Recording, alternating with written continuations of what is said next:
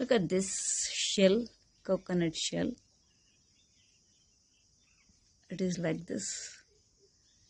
It is a shell that is not broken from any side, but I have made 3 holes like this, one here, and the other here, and filled this particular shell from using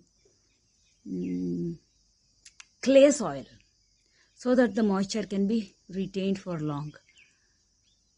And what you are seeing here is the stems of a beetle leaf plant,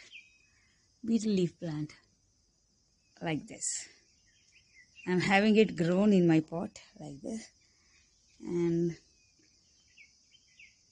in this particular I plucked 2 stems and fixed it into the shell like this. There is one bud, young bud, with a leaf, little small leaf.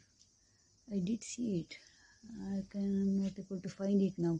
Maybe it has got damaged. No, it's here. See, it's here. It's here. This bud. I need to keep on observing this bud and check if this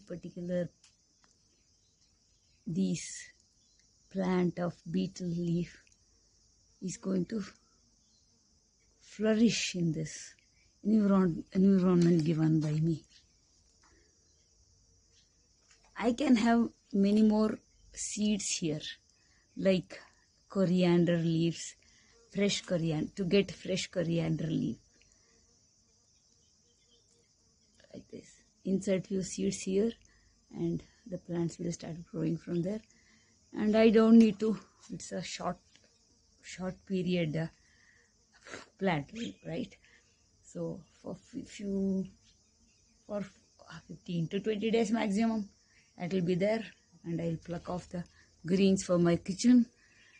And this beetle leaf, if at all it is going to flourish, it will stay here for long.